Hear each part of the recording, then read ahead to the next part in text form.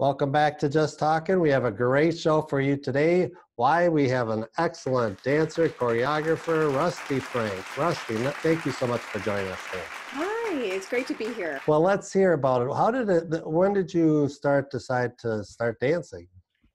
When I was six years Really? old. Yeah, I saw a Shirley Temple movie, and like millions and millions of people before me, I caught the bug by watching her dance and those old black and white movies that were just so wonderful to look at. Like everything about them, the costuming, the set, the cars, the dancing, everything. So I started, and I grew up in Los Angeles. So unbeknownst to my 6-year-old self, I had access to some of the great legends in the world of tap. So I ended up, just because he was the closest studio to my house, studying with a legend named Louis Dupron.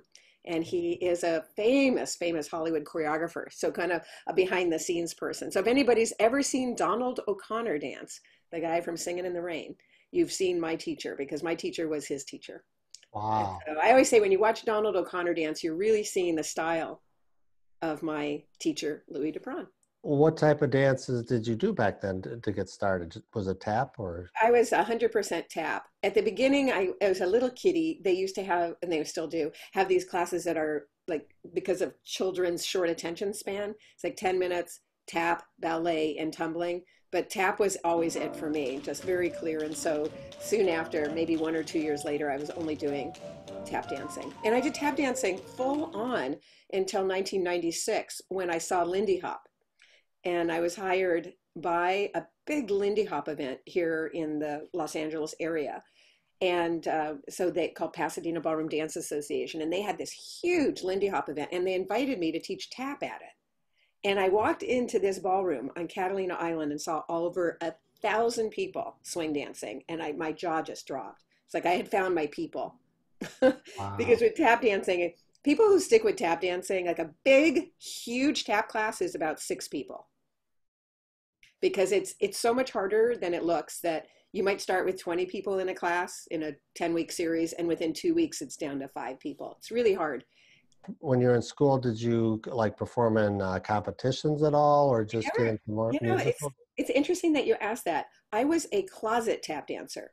Oh, Nobody knew that I tap danced at all until I went to college. And the reason for that was that tap had really gone out of favor in those years. It was considered corny and hokey, and it was just this odd thing, and it made me pull back again and just not tell anybody. So it wasn't until I went to good old UC Santa Cruz, and they were doing musicals. So they were doing this 1930s musical, and I auditioned, and I was like, oh, I get to come out of the tap closet. right. And suddenly it was like cool and awesome, and I was appreciated, and I got a little starring. And that was the first time I had really performed. I had done one musical, a community theater production of Minnie's Boys, where I tap danced in that, but this was really the beginning of all that. So, yeah. Did you like performing on stage or teaching, or is one? Oh, I love performing. So I did a lot of musicals back when I lived up in the Bay Area. I did 42nd Street and Oh, Anything Goes and Babes in Arms and all those kind of 19 classic 30s and 20s musicals. And then I, it's an interesting ongoing story, but I'm also an environmentalist and human rights activist. So I oh, always had this kind of side by side thing, and where if you look at my scrapbooks, you'll see on one page literally will be me going to some peace demonstration or human rights demonstration, and the other one is me in my top hat and tails performing. And then you turn the page, and there I am at Save the Whales, and then and again top hat, and it's just constantly. But what happened was eventually, as happens in life, wherever your trajectory is, it finally takes you. So I was swimming between these two worlds, and then finally, when I saw this dancing, so at this event, I ended up partnering with one of the Lindy Hop teachers and moving to England. And I moved there for 2 years, and we did a cross trade where I taught him tap and he taught me Lindy Hop, the swing dance. And I ended up having 2 years there performing, and with him with the Glenn Miller Orchestra, which was incredible. We did a 51 city European tour as the featured dance act. So yeah, I've had just a fabulous experience. And when I came home, that's when I became a full-time dance instructor, because I saw that unlike tap dancing, which I mentioned before, there's only 5, 6 people in a class. Lindy Hop swing dancing brings in 20, 30, 40 people in a class, and you could make a living at it. So that's when I finally got to become a full-time, 100% dance person, dance living person, making my living through dance. How's that Wow. for a sentence? That's Yeah. So that's been 25 years as a awesome. full-time dancer, professional. For our viewers, the Lindy Hop is, you said it's somewhat like swing, or what exactly is Lindy Oh Hop? yeah. So Lindy Hop is the original American swing dance. And Okay. its birthplace was Harlem, New York. And it quickly spread like wildfire all across the United States and around the world.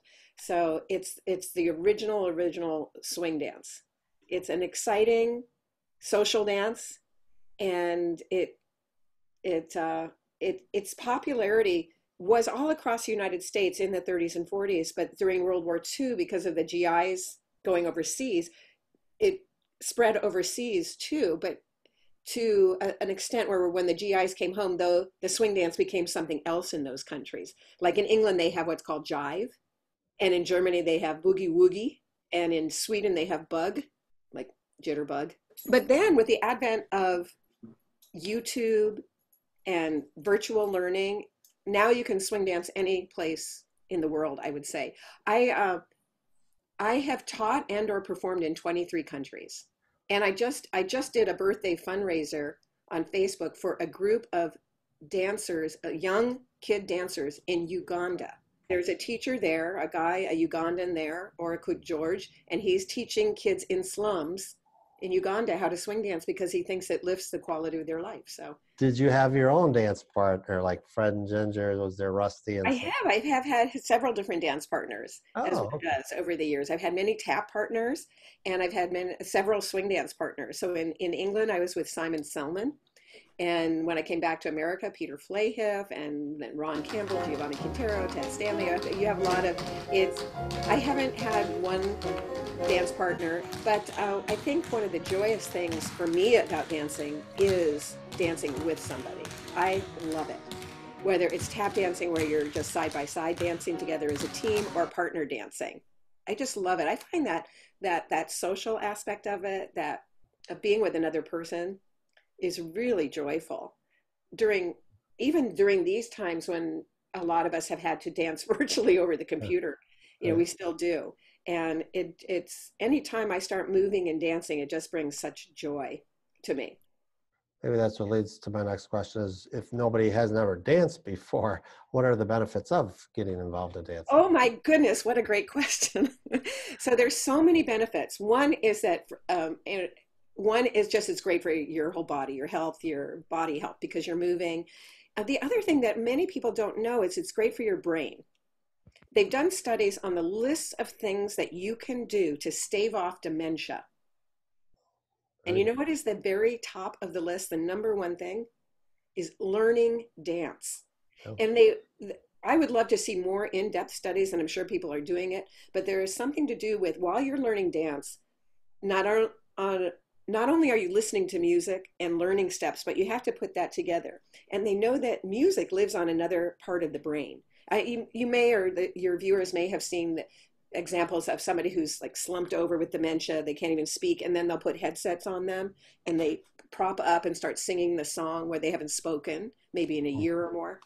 So they know that this music lives someplace else. And so these benefits are just great. And then if you can pick a social dance too, where you're with other people, then that, of course, they know the benefits of just being with other people. Even again, if this thing lasts longer, even virtually, it's great. So I have to, I'll mention too that many of my friends, some of my very best friends, most of my best friends are over 80 and in Really? their 90s. Yeah. Last weekend, I Wow. visited three of my best friends. One is 97, one is 93, and one is 94, all dancers. Now, I believe you wrote a book. Let's hear about that. Well, a little time step for you. Yes, there it is. Tap. Okay, let's hear. Now, what's that all about? Okay, this was a really amazing project. I got inspired to write this book the day I read the obituary of my tap teacher, Louis Dupron. I Mm. was so like, upset, obviously, at his passing, and so just the thing that had struck me so much is that I would never hear his stories anymore. And then I started thinking, wow, nobody's going to hear his stories because he was never prominently in front of the camera. So there are some clips of him, but all those great stories, they're all gone. And then I just had this epiphany that all of that generation of dancers from the teens, 20s, and 30s and 40s, this window was closing. They were all going to be passing on soon. And I said, somebody should write a book about these people. Then you have that moment where you go, no, it's going to be me. So I did. It took 3 years, and there's 30 chapters, and every chapter focuses on one person. And I interviewed all of them, and it's all in their voice. And I picked people who had had their career as a tap dancer from 1900 to 1955, because that's the era. So it covers vaudeville, Broadway, movies, nightclubs. And I have super famous dancers like Shirley Temple, the Nicholas Brothers, Ann Miller. And then I have people that the average person might not know because they were nightclub dancers or maybe never made it big in movies. But the beautiful thing about this era is that I think every single person in my book, you can now find a clip of them on YouTube. Wow, that's excellent. This is like really different times from when I was doing this. I did the book from 1988 to 1990. It came out. So there was no YouTube. There was no way for me to find, clips of these people unless I could find it on the TV and record it. I think I read that there's a foreword by Gregory Hines on the book. Yeah, Did you obviously met Gregory Hines? I had met and known Gregory over the years because he was very involved with the resurgence of tap dancing in the 80s. Oh yeah. So he had made that movie Tap and also White Nights. That's And right. there were a lot of tap festivals during the 80s, and he was so supportive, and he would show up to these festivals and teach master classes. So I knew him. And when I approached him about writing the foreword, he readily said, yes, I would love to, because the dancers in this book were his mentors. They were his inspirations. So his foreword is just beautiful. It's really beautiful. Yeah. And then Gene Kelly wrote the back jacket note. But I have a funny story. You want a funny story about Gene Kelly and Donald O'Connor? I would love to. Sure. Okay. So Donald O'Connor had always hoped and dreamed to work with Gene Kelly in a movie. And then when Gene Kelly approached him about Singing in the Rain, he told me in the interview, he said, Gene Kelly was describing our characters and how we grew up together as little street urchins, and we went to vaudeville together and then got into movies, and we did everything together and everything alike. We jumped the same, we turned the same, and all this. So Donald O'Connor was so excited, and he went home and he said, oh my God, I only turn left. So he meant spinning. He only turned left. And he says, what if, which is common that dancers have a prominent turning side where they turn much better one way than the other. And he said, oh my God, what if Gene Kelly turns right? Most dancers turn right. So the next day he said he went to the studio and he sees Gene Kelly frantically running for him saying, I only turn left, I turn left. And so they ran to each other screaming, I turn left, I turn left. I thought that was really, a wonderful behind the scenes anecdote. Can people order it on your website or on Amazon, or is that? Yeah, they can get it on. If they get it on my website, I can autograph it for them, which is always nice. Excellent. Yeah. So my website is rustysdance.com. And maybe that's what we'll kind of close with. Where can people find more information about you, your website, what's on the website? Yeah. So on my website, unfortunately, right now we don't have any in-person classes, but hopefully one day that can start again soon. But not until it's safe. But I actually do have a lot of instructional videos available in my shop. So if people wanted to learn to tap or swing dance, they could through those. And then also my book is available, my bio, and all that kind of stuff. But I would like to actually say to your viewers that in my experience, in my life, dancing has really helped me through a lot of things. And you don't have to be a great dancer. It's just the experience of moving to music, either just by yourself or with people. It is super uplifting and can really, really, really help get your attitude on the right track. And so I want to encourage people, if you're feeling down, just get up and put your favorite song on and move around. Or if you're serious about learning a dance, do it and just give yourself the time and know that nobody's born a natural born dancer. We all had to go through it. And I have proof on my website of me in my recital. I did one recital in my tutu. So you can see that it actually took those 20,000, or was it 10,000 or 20,000 hours? And website one more time. Rusty's Dance Oh, Shop.com. sounds good. Well, Rusty, we appreciate you talking with us today. You're an excellent dancer and choreographer, and definitely we'll check out your book. And thank you so much for talking with us today. And thank you. And everybody stay safe, stay healthy, and be joyful.